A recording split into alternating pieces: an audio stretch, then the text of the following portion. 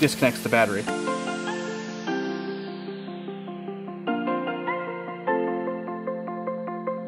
Oh, it's moving. Look at that. Hey guys, welcome back to the channel. Today we are hopefully going to get this thing completely running. Well, it's running right now. The motor is spinning, the throttle works, everything. Lord Kurt did a freaking amazing job on it. But this video, I'm hoping that we have this thing on its own two wheels, like completely rideable and riding by the end of this video. I cannot wait for it. So I think first up, we're definitely gonna get this garage cleaned up a little bit. It's a little bit messy in here. So that's the first thing I'm gonna do, definitely just go clean this place up and we'll go from there.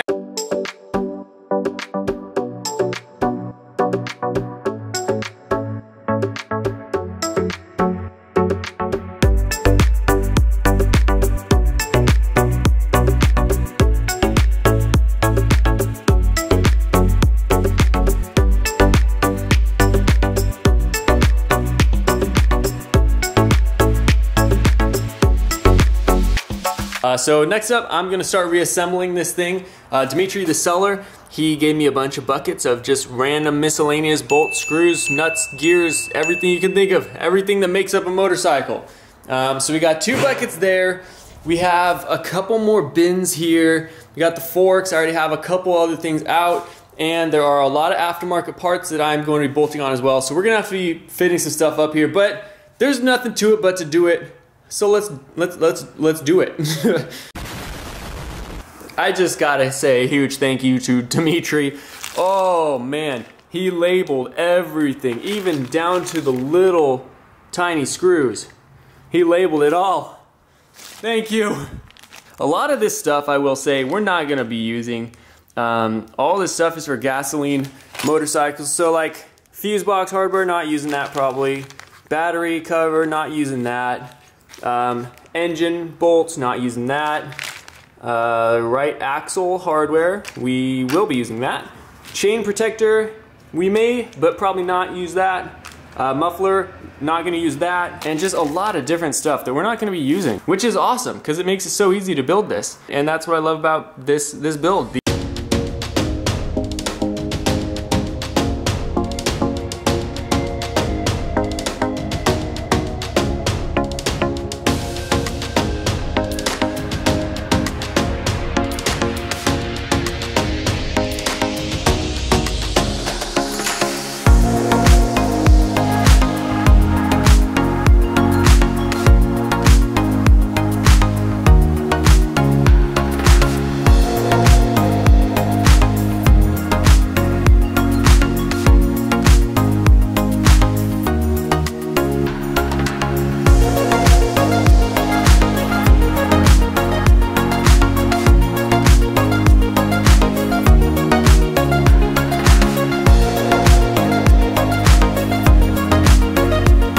Ones we're going to be using for the build, really not a whole lot. I mean, this is a tiny little, I mean, like you can see how big this table is, not very big, and I mean these parts don't even fill it up. Well, right now I actually am started on getting the rear end assembled. You guys can see there I started working already to get the axle in and the back tire on.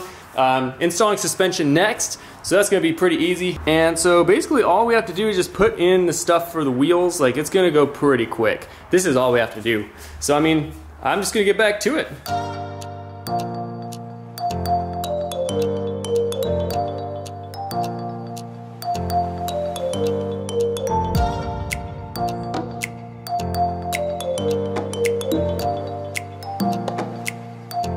Alright, well I just got the shocks on and I already hit a snag. So basically the shocks are easy to put on, but the rear wheel needs this to be higher, and for that to be higher, I'll need the front end, the front forks and the front wheel and everything on. But the problem with that is I'm just one man, and this thing is literally like 250 pounds, 300 pounds, just this front end here. I can't lift it up. So I might just have to wait until Lord Kurt gets here and we can figure it out. I might try to whip up something that'll like lift up, have like jacks and stuff that might lift it up without anything sketchy happening. that's best case scenario. I think what I'm gonna do though, since Kurt is coming over, hopefully in about an hour or two, is start to reassemble the front end off the bike. So I'll just put the wheel in the forks, brakes all mounted up and everything. And so when he comes, this can get lifted up and then I just slide the whole front end in, and hopefully it's as easy as that. Just tighten the bolts down and then it'll sit on its own tire. I don't know. I'll have to figure it out.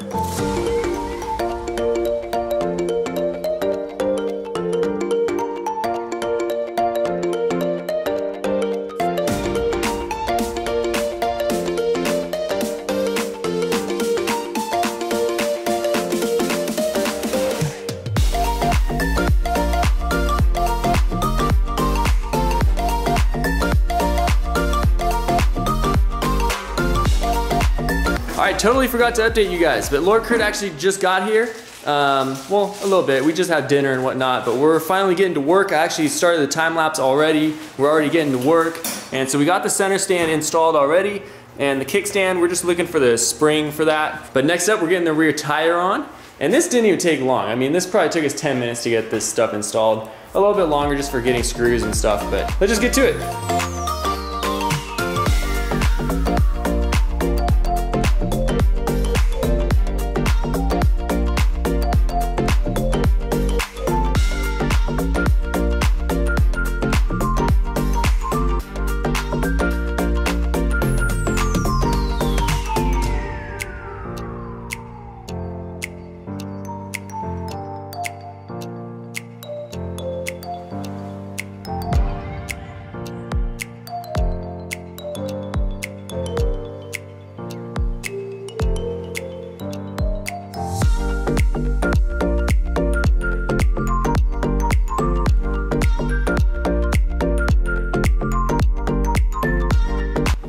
Dang, son, that's crazy. This bike right now, guys, is sitting on its own two wheels for the very first time since we've owned it. And probably for the first time in many years. And now we're putting the last piece of the puzzle on to make it a simple, how it's gonna look kind of thing. And that looks, I gotta say, really nice. Shoot. It's V1 right there. Yeah, the V2, it's going to have extra batteries in the middle. Yeah, that's true, that's true. It's going to look even beefier pretty soon. But it looks, I mean, most of my concern was it would look too wide. Yeah. And the wheels got on. But it does not look wide. Not at all, dude. That looks really cool. That looks really nice. It's really hard. This is a wide angle lens, so it makes it look super funny. I'm not even going to try this. Alright, you ready? I'll definitely support you. There you go. Mostly just emotionally. There you go. Now the suspension's compressed a bit. Yeah. Yeah, dude. You know, it feels like a pretty light bike. Yeah? All things considered. And I wonder, we got to get two scales and see what the full weight is. Oh, that's true, huh? See how actually heavy it is. How's that feel? It's pretty good, actually. It's Yeah? stance. Yeah. That looks really good, too. That looks beastly. That looks great. Let's get it from this angle, see how it looks like this. Shoot. I decided Lord Kurt has to have the honorary first ride. Once this thing has everything installed, we have it outside for the first ride. Lord Kurt definitely gets it. That's pretty sweet. He's been freaking killing it on this build. Definitely deserves it. Well, how you feeling now you see it on its own two wheels? It looks really good. Yeah. Should get the chain on. Definitely, yeah. Might as well. No reason not to. Then you can drive. That's true. We'll throw the throttle on there and the foot pegs, and let me get the rear brake also hooked up. Yosemite joined us tonight. What's up, Kat? Yeah, I just got to hook up the rear brake here. Drum brake, it's super easy to install. Foot peg, and then the little brake arm, and then this little connection here, and that's ready to go. Foot peg on that side, and then throttle there, and we'll have working enough brake, throttle, and everything, and the chain. Yeah. Alright guys, it's the next day here. We made a lot of really good progress last night. And this thing, dude, I'm so excited. It looks so amazing already. But I mean, once the headlight's on there and like everything is on there, it's gonna look even more crazy. So today, I'm hoping we get this thing running. The biggest downfall that we were facing last night was this chain is too short. So that's the chain that came with the bike. it's a size thicker than stock, and it was not quite long enough to reach all the way around here. So we need to pick up a longer chain. That's definitely on the to-do list today to get it running. I also have to install the front brake. I don't technically have to install the front brake, but I definitely want to. We could roll with just the drum brake, but in the event something really happened and you really needed to stop, that would not do it. So we definitely want a front brake.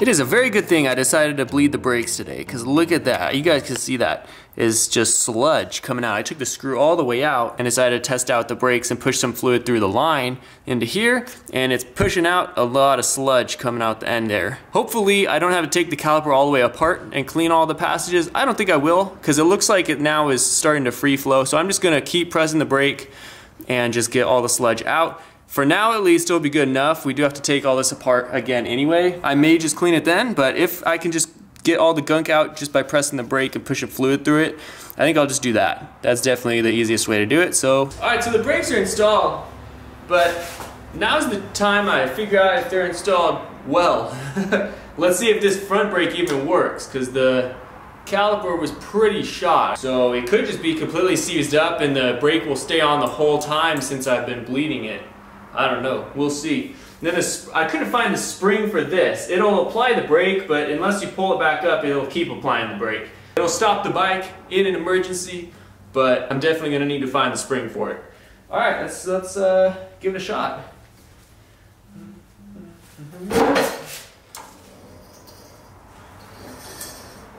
Oh yeah.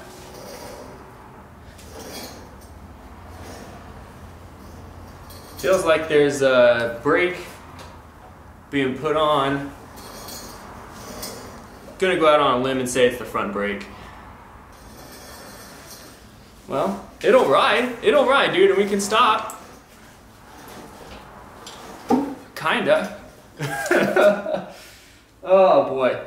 Yeah, we'll definitely have to figure some stuff out, but I'm not too worried about it yet.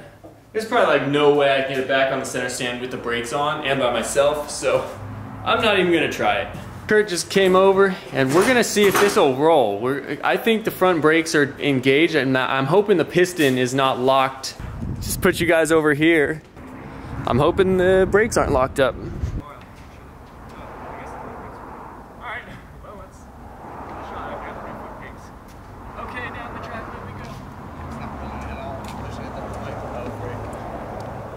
Yeah, the front's locked up then. Okay, here we go. Push it back around. All right.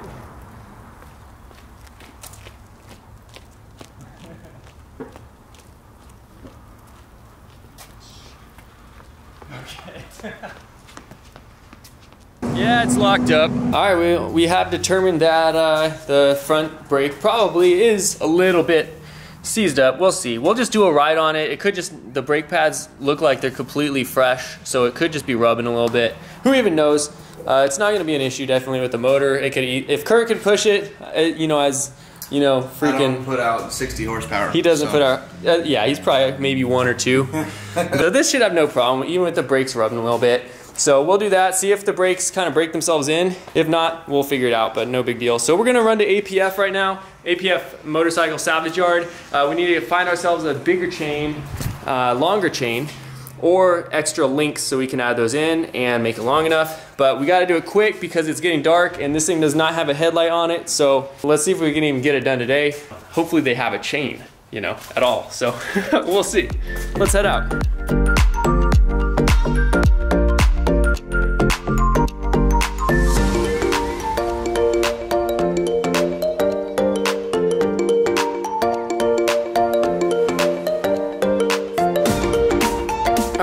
back from APF. We did get a chain.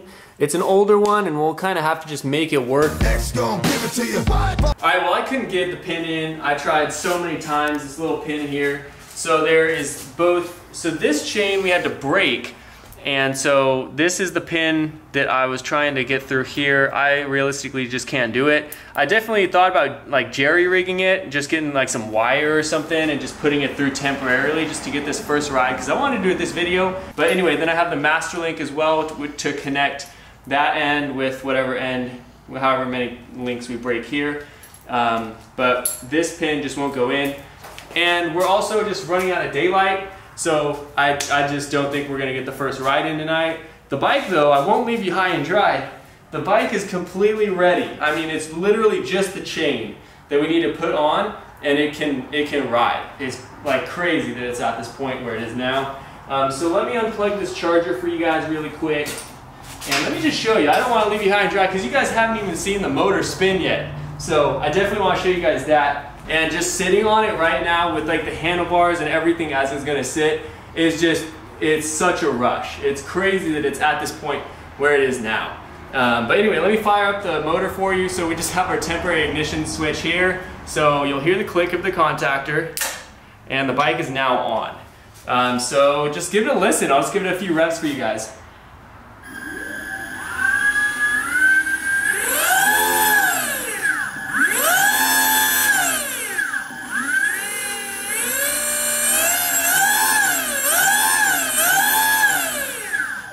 Anyway, that's how it sounds and I'm so excited. Again, this bike is completely ready to ride. It's literally just the chain that we need to get put on. And man, we were really hoping we'd have it done by this time today because I'm posting the video tomorrow. Tomorrow's Saturday, it's Halloween, so usually I'm working on the weekends, but I think we're just gonna have some fun this weekend. So next video, I definitely wanna, it's gonna be the first ride. We're gonna take it out, we're gonna test it, troubleshoot, we're gonna do all that good stuff. Hopefully by that point we're gonna also be mounting gauges and stuff because there are some other things to put on this. We need to get it assembled completely. We're super excited where it's at. Just being assembled and having the motor spinning. I'm just so disappointed we didn't get the chain on tonight. That would have been so cool to see it actually running and driving, but that's definitely next video and we're stoked to Alright guys, thanks a ton for watching. If you guys can, for the YouTube algorithm, just give me a thumbs up, please. And if you're not subscribed, feel free to subscribe. Lots more coming on it. So appreciate having you guys here, and we'll catch you next time. Thanks for watching.